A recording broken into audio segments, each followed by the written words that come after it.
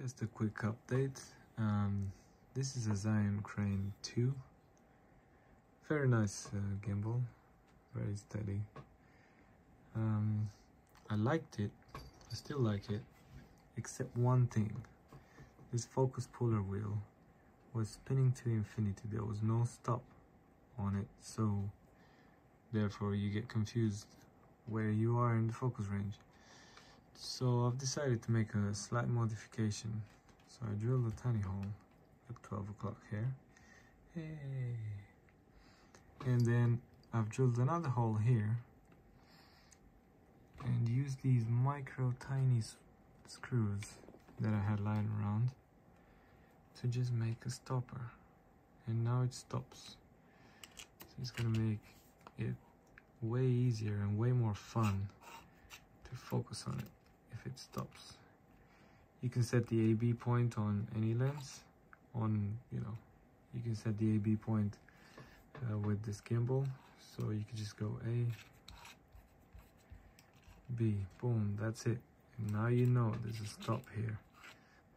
I don't understand why they didn't do this from the factory. I really don't get it. But for all you guys getting frustrated about this, that's what I did. It's probably a better method, but this is mine. I also have the focus remote, and I'll probably end up doing the same thing on this one, because this spins continuously, and that's annoying, so annoying. So continuing my series of modifications to this gimbal to make it look and feel natural. So this is a success, and this metal clicking is so satisfying. It's like vintage lenses, so that works. And now I've got this remote, which is a great remote, a really nice product, really sturdy build and stuff. The problem I have with it, same thing, this thing spins to infinity. So I took the liberty of taking it apart. So it's got 6 screws on the bottom. Take those out, and then this comes off. Yay!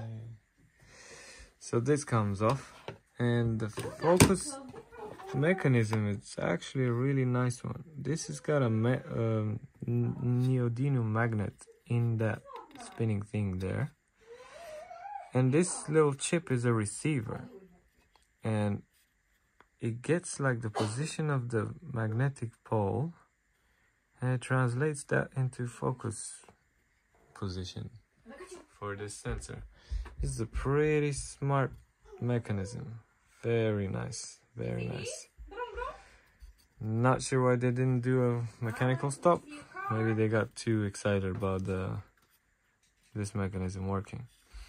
So what I'll have to do is remove this wheel somehow and do a similar thing what I did here.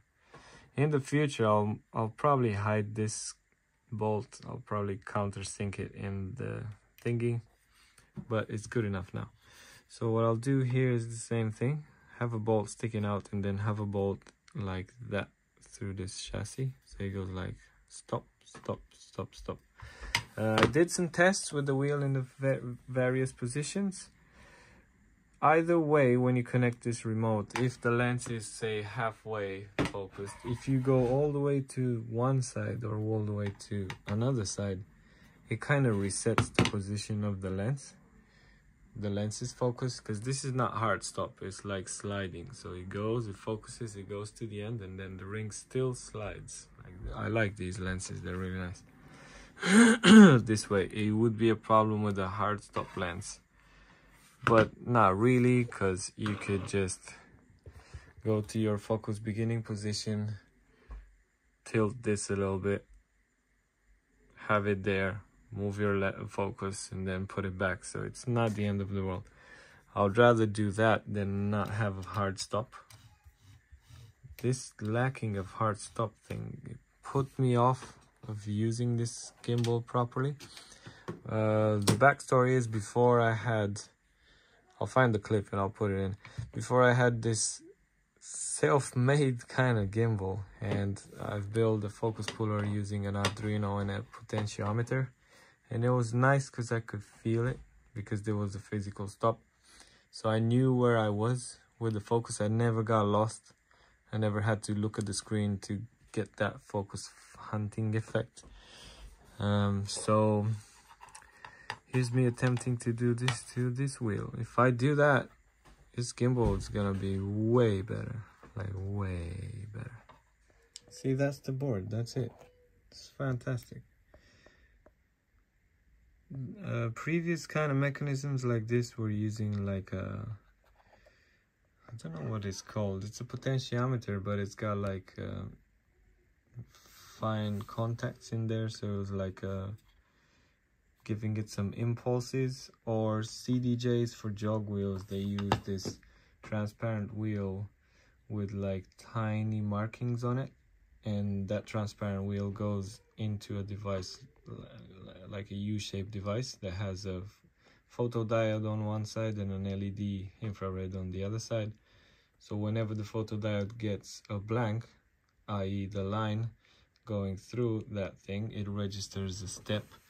But this one with the magnetic field, this is wicked, man. Like, there's no steps in this.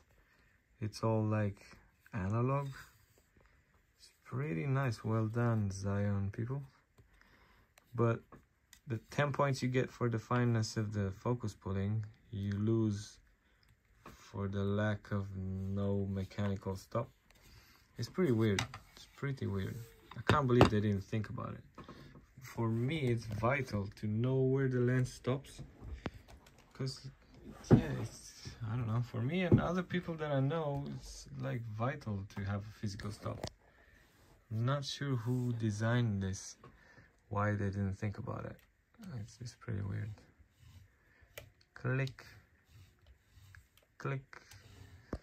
So apparently this, I thought because it has these grooves, it can be like you know, unscrewed, but I tried with a big screwdriver and it doesn't really budge, so I don't want to break it.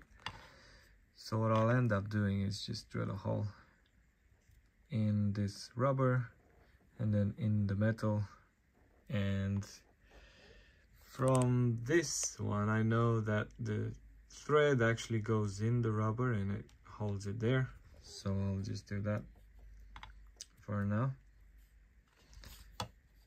And then drill a tiny hole here, put the screw in. That should be it. See, it got a little fucked up there, but I don't want to force it too much, so I'm just gonna leave it. So there's the hole done with the screw in. What I'll do is use these tiny nuts. So one of them will be here, the other one will be on the other side, and that's gonna hold this screw like straight, fastened, and then drill the hole in the disc, and that should be it. That's how it is. It's in there. It's not straight, but it doesn't really matter, honestly.